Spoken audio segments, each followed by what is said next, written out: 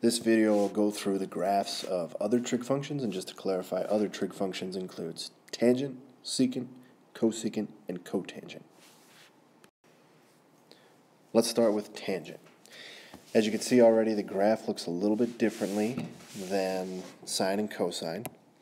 And keep in mind that I use GeoGebra to plot these, and GeoGebra works exclusively in radians. So everything on the x-axis here is in radians. And we'll kind of talk about it. We'll convert to degrees and do all that.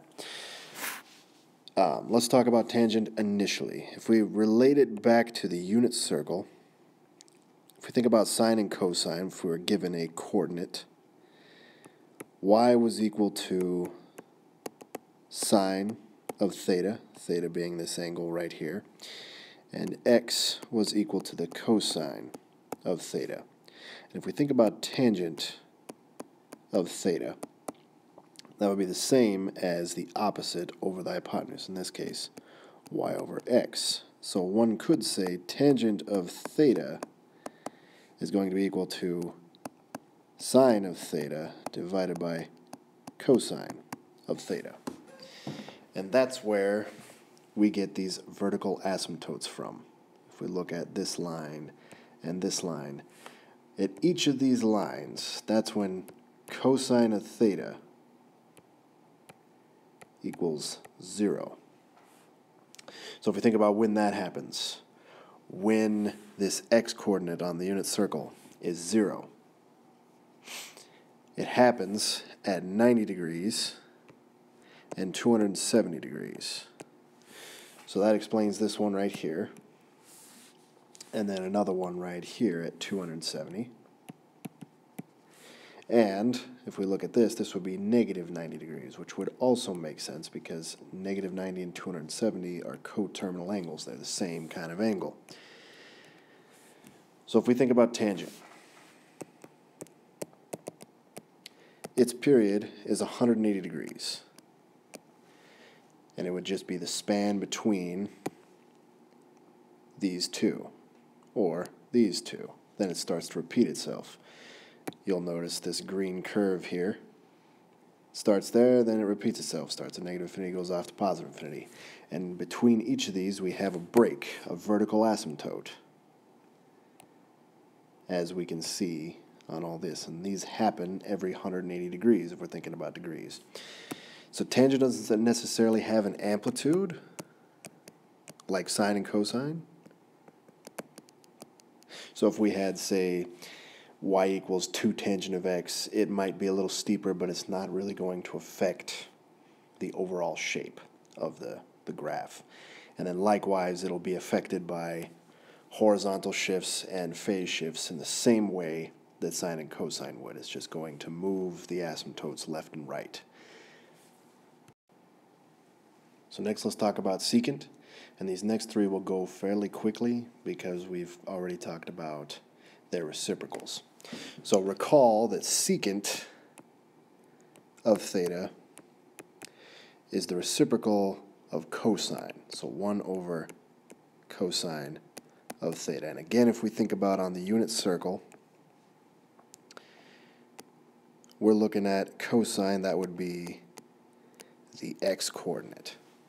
So similar to tangent, if we look at secant, whenever cosine is equal to 0, we have asymptotes. Now you'll notice that the period of secant, to the point where it starts repeating itself, is more than tangent. It's 306 degrees.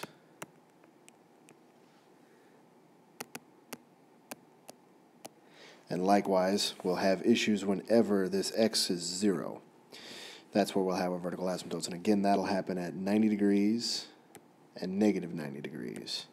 And then likewise, 270 degrees, so on and so forth.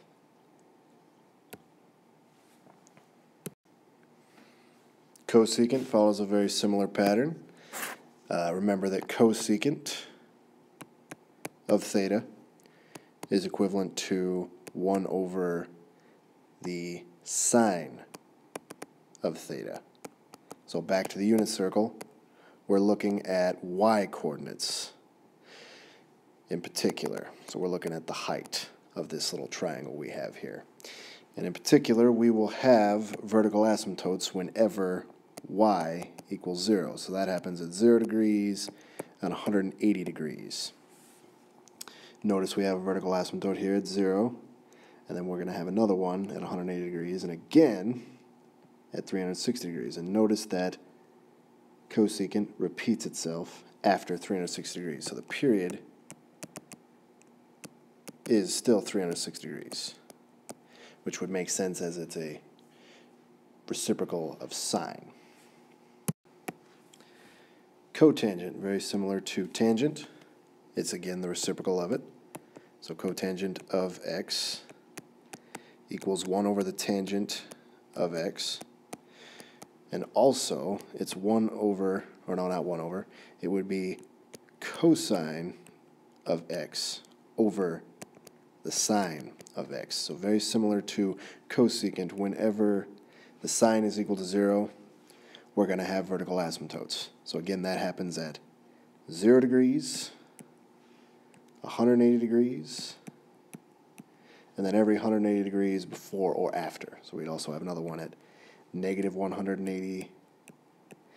And very similar to tangent, the period of cotangent, it starts to repeat itself after 180 degrees.